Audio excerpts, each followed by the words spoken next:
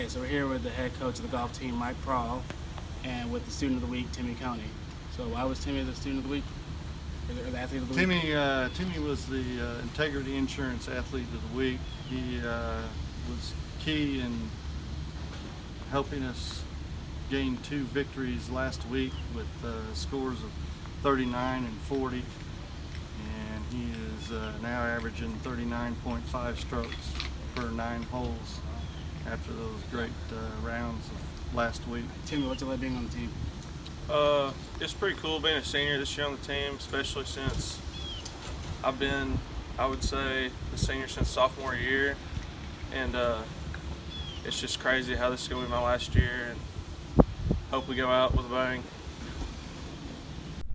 We're here with Coach Davis, the volleyball coach, and Savannah Mooney, who's Player of the Week. Coach Davis, why did you choose Savannah to be Player of the Week? Savannah, over the last 2 years, has been what we call our libero, which is a defensive specialist. And every game this year, she has been one, if not the top defensive specialist. So she's leading us in digs and passing.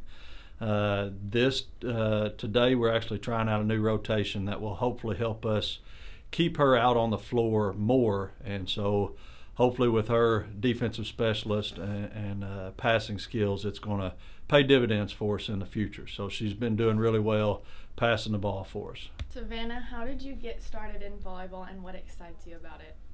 I started playing volleyball when I was like 7 or 8. We play it with my family and all my cousins play.